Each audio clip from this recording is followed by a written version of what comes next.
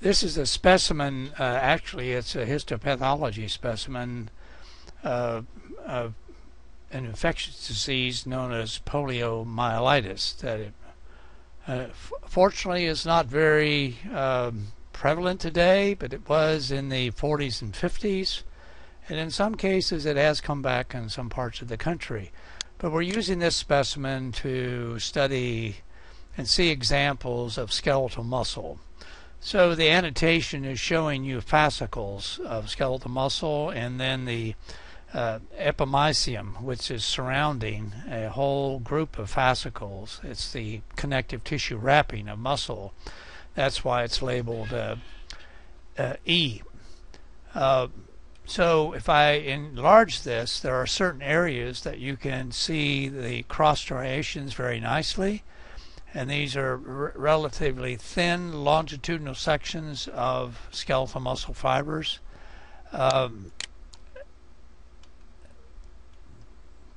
of course you cannot see, in this case you would have to do some pretty artificial magnification, but in this case the dark banding would be the A band and the lighter banding would be the I band.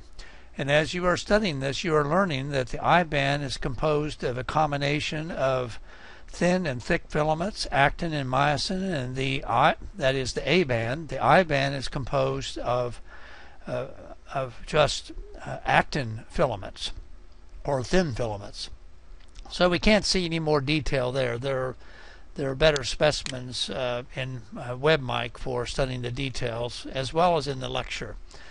And in this specimen, I think over here are some cross sections. Not terribly good, but you can see the multiple nuclei around the cell limits of the skeletal muscle.